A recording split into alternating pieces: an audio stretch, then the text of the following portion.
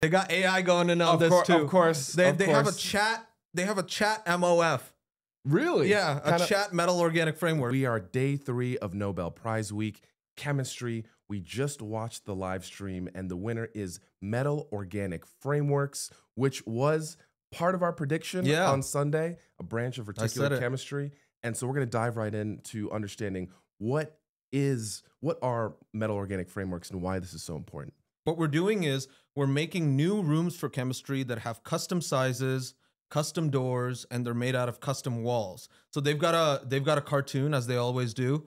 On the left there, that's the cartoon from the Nobel Committee. Yes. And on the right is the actual one of the examples. These things are exceptionally useful, mainly because they got a bunch of holes, okay, that you can use to do really cool things. For example, suppose you want to filter out carbon dioxide from exhaust, right? This porous material can now do that. Yeah. And I just wanted to see what was happening nowadays. So they got AI going in on this too. Of course. They have a chat. They have a chat MOF.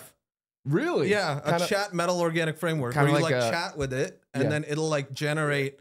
Like it's like I want a chemical compound that does this, and then it'll like spit out like, oh, you should try these things. Chat MOF. Yeah, you can start making these metal organic frameworks. And on the right, that's a news article from Berkeley.